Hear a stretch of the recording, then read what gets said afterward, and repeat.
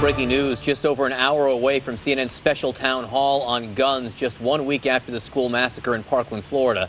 The town hall comes just hours after President Trump held a listening session at the White House with parents and students trying to prevent another tragedy. And there was this photo showing President Trump's note card for the session. The piece of White House stationery has 5 points. We can see 3 of them.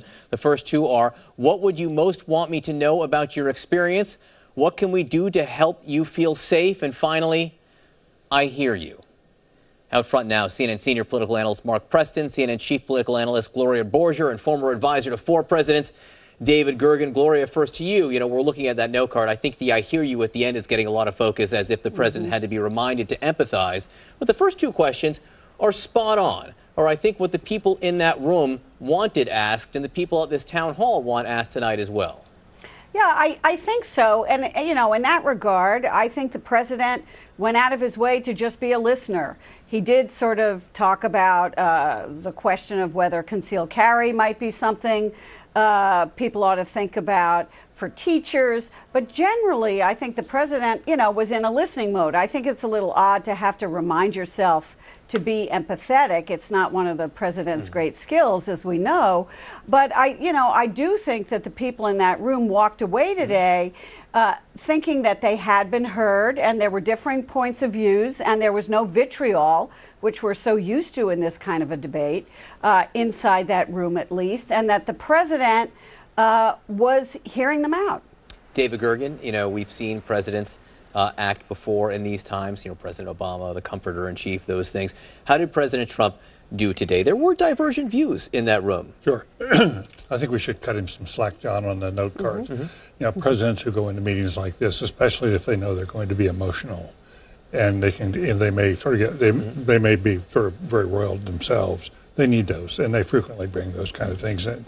And I think in this case he deserves credit for bringing people in and listening. But the real test is still ahead. It is what he does, is what action he takes. And so far what we're hearing from the White House are mostly half measures. Even this controversial measure you brought up earlier in the program about lifting the age to 21 before you can buy an assault weapon.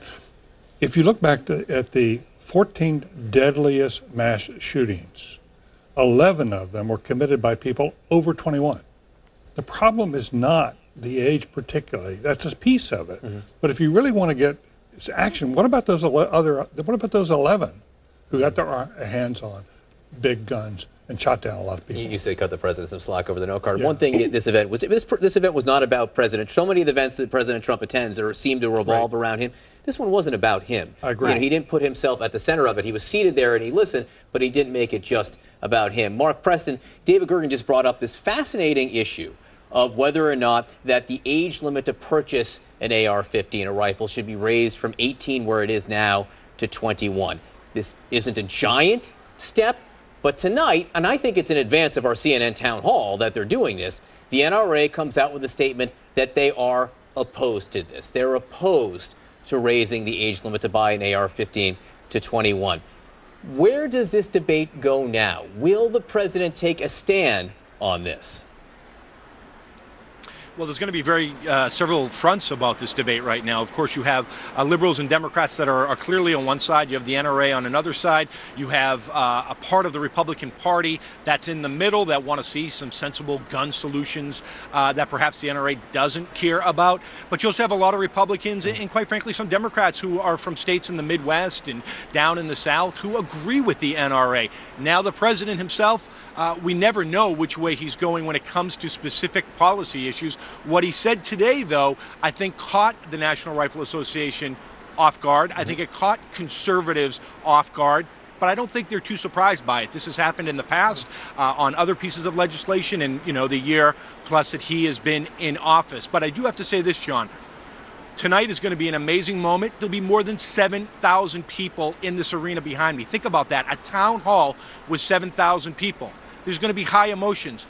But we are going to hear from the NRA. They did accept our invitation, and that does say something for them to come here, as well as Senator Marco Rubio, who has come under a lot of criticism for his support of gun measures that many, if not most people in this hall do not favor. We're going to talk about Marco Rubio in just a second, because I think he's a fascinating case study in this discussion. But so, too, is this discussion on age limits, Gloria, because as David Gergen was saying here, this isn't a giant thing necessarily. No. This feels like a very narrow thing that Jeff Flake, a Republican from Arizona, is proposing, going to co-sponsor a measure with Dianne Feinstein, Democrat, on this. You know, there are Republicans who are for it. It seems like an area where there could be agreement, but even on this, the NRA is saying no. Sure, and what you're doing though is you're nibbling around the edges. You're doing a little bit of this and a little bit of that, and maybe you're going to change background checks. Who knows if you can even get that done? That couldn't get done after Newtown, for heaven's sakes. So you're nibbling here and you're nibbling there. I think the real challenge for this president, who says that he's not bought by anybody, including the NRA, which has contributed millions and millions of dollars to elect him. I think this is a moment for him where he will say, "I'm going to do this, and I don't care if the NRA supports me or not." And the question is whether he can bring along conservative Republicans who are afraid of being primaried in their home districts by more conservative Republicans who are pro-Second Amendment and say, "I'm going to do whatever the NRA says, no matter what." It seems he can do this. The president could get this much done if he wanted to. Absolutely. This is a test of presidential courage. It's one of those moments you line it up and say, he acted presidential today. Is he going to have the guts? Is he going to stand up to the special interest group? Great presidents have done that in moments like this. They have recognized the needs of the country and they have acted appropriately. You cannot listen to those kids and not think he ought to do something bold and courageous. I'm very interested to see what the NRA says about this tonight at the town hall. And Mark Preston, you brought up Marco Rubio, who has had, a complicated relationship with guns going back a far way. I mean, after the Orlando nightclub shooting, he got back in to the Senate race because he felt like those issues were important right now. Do you think he'll move on any of this? I think everybody's going to have to move at some point. It's really about varying degrees. How far will people move? And I think we'll hear something from Marco Rubio tonight. Will it go as far as perhaps most people in this building want him to go? I don't think that's going to happen. But I do think, given what we saw a week ago, we've never seen this. We've never seen this kind of political action, certainly not in recent times when it comes to this issue. And it really is red hot right now. David Gergen, Gloria Borger, Mark Preston, thank you for help setting up this town hall. I know you were a key player in it, and thanks so much for being with us tonight. Out front next, we're live at CNN's town hall with a local mayor who asked this tough question: when did we decide that we love our guns more than we love our children? And the voices of grief, they just aren't going away. They're getting louder.